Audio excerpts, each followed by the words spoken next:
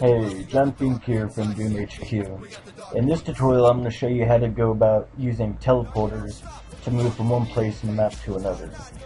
Now, as you can see, I already have my rooms and my teleporter pad areas set up. So in the beginning, you'll need to select each of the line decks and hit F to make sure that the nubs are facing into the room, so when you walk across it, it'll actually trigger.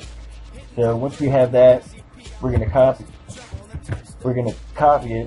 Okay, we're going to go into line mode, and we're going to add the action. So in this case, it's going to be action 70, and the method we're going to use this time around is spawning or teleporting to a map spot.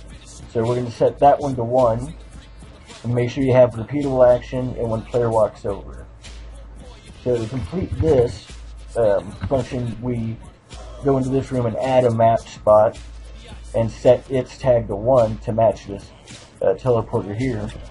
And then we do the same thing but in reverse. So we'll set the tags here for transport to map spot, and this map spot is assigned or related to this sector. So when you have each of these things in place, it should work like this.